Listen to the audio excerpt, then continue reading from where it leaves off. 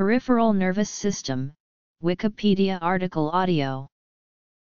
The peripheral nervous system is one of the two components of the nervous system, the other part is the central nervous system. The PNS consists of the nerves and ganglia outside the brain and spinal cord. The main function of the PNS is to connect the CNS to the limbs and organs, essentially serving as a relay between the brain and spinal cord and the rest of the body. Unlike the CNS, the PNS is not protected by the vertebral column and skull, or by the blood-brain barrier, which leaves it exposed to toxins and mechanical injuries. The peripheral nervous system is divided into the somatic nervous system and the autonomic nervous system. In the somatic nervous system, the cranial nerves are part of the PNS with the exception of the optic nerve, along with the retina. The second cranial nerve is not a true peripheral nerve but a tract of the diencephalon. Cranial nerve ganglia originated in the CNS.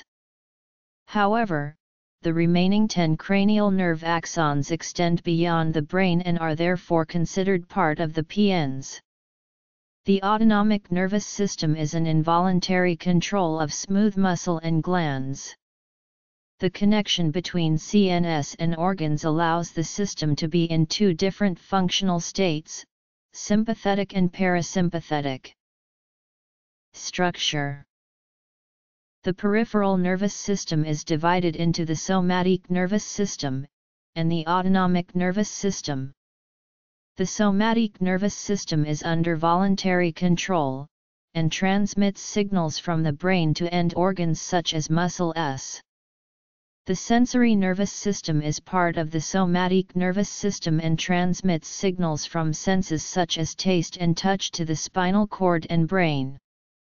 The autonomic nervous system is a self-regulating system which influences the function of organs outside voluntary control, such as the heart rate, or the functions of the digestive system.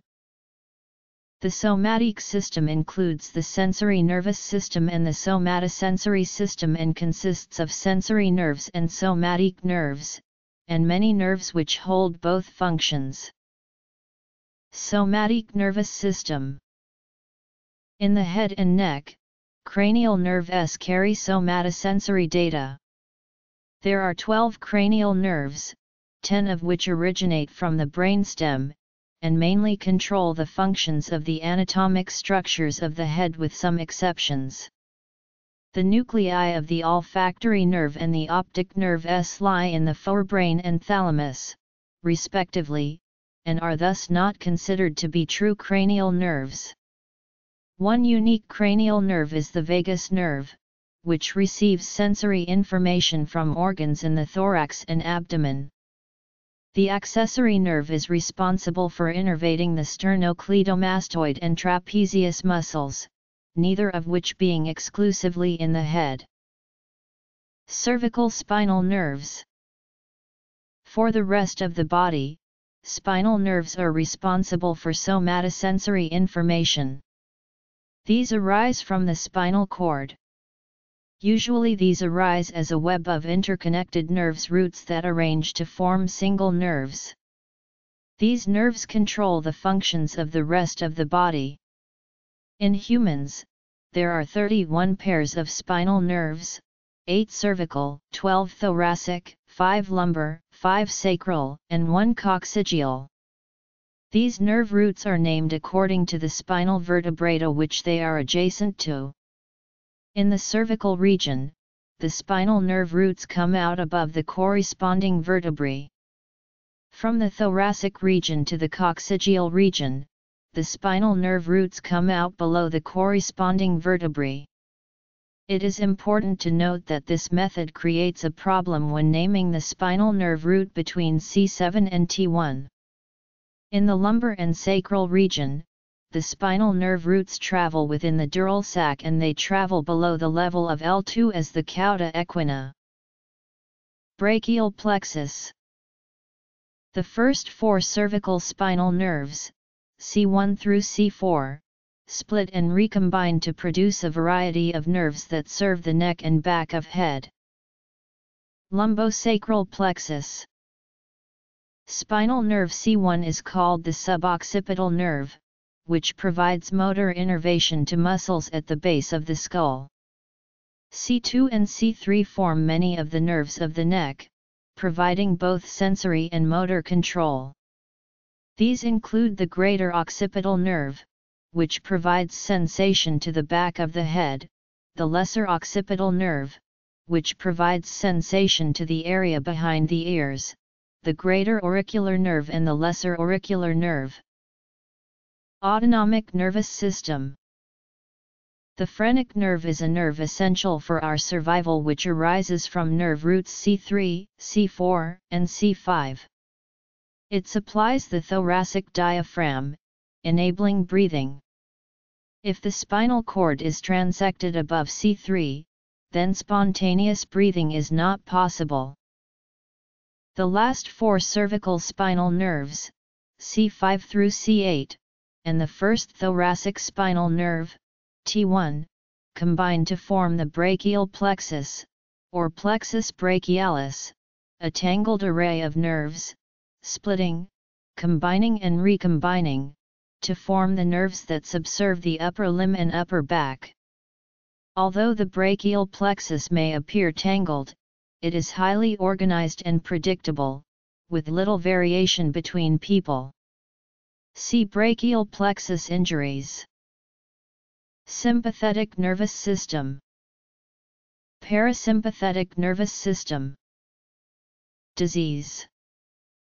The anterior divisions of the lumbar nerves, sacral nerves, and coccygeal nerve form the lumbosacral plexus, the first lumbar nerve being frequently joined by a branch from the 12th thoracic. For descriptive purposes, this plexus is usually divided into three parts. The autonomic nervous system controls involuntary responses to regulate physiological functions. The brain and spinal cord from the central nervous system are connected with organs that have smooth muscle, such as the heart, bladder, and other cardiac, exocrine, and endocrine-related organs, by ganglionic neurons. The most notable physiological effects from autonomic activity are pupil constriction and dilation, and salivation of saliva. The autonomic nervous system is always activated, but is either in the sympathetic or parasympathetic state. Depending on the situation, one state can overshadow the other, resulting in a release of different kinds of neurotransmitters. There is a lesser-known division of the autonomic nervous system known as the enteric nervous system.